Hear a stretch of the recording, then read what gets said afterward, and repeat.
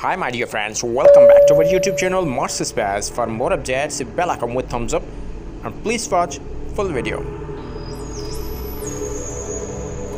What home items would you take with you to help you sample rocks on Mars?